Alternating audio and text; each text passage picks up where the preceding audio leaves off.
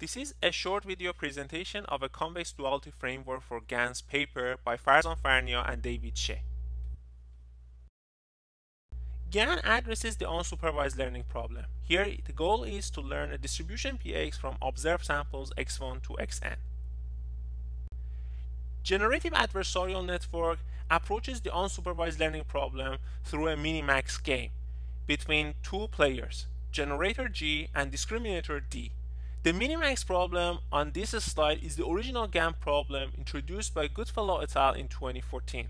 The question is, what is the interpretation of this minimax problem?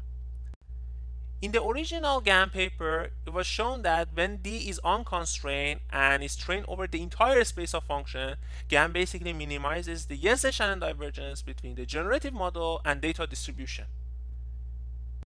However, GANs in practice are trained over constrained discriminator, and also constrained discriminator results in better generative models.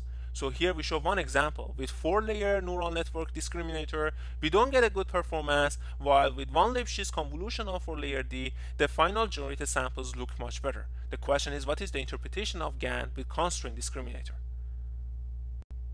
In this work, we show that GAN in general minimizes divergence between two sets of probability distributions, generative models and discriminator moment matching models.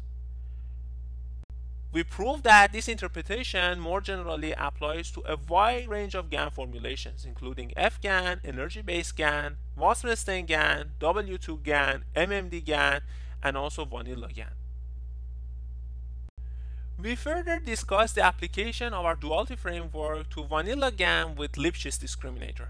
In this case, we show that we are minimizing a hybrid of first-order Wasserstein distance and Jensen-Shannon divergence, which is changing continuously with G. This is unlike Jensen-Shannon divergence, but similar to Wasserstein distance. And this is desired for training GANs. We performed several numerical experiments to show the benefits of minimizing the hybrid divergence over the Jensen-Shannon divergence. So when minimizing Jensen-Shannon divergence in vanilla DC GAN without Lipschitz regularization, we see the divergence estimate does not go down properly and also poorly correlates with the quality of samples generated. On the other hand, with vanilla DC GAN with one Lipschitz D, the hybrid divergence decreases nicely as we are training GAN and also nicely correlates with the quality of samples generated. The samples generated by vanilla DC GAN with one Lipschitz D also look much better than the case without Lipschitz regularization, which has actually failed in training over the L1 bedroom dataset. Thank you for your attention.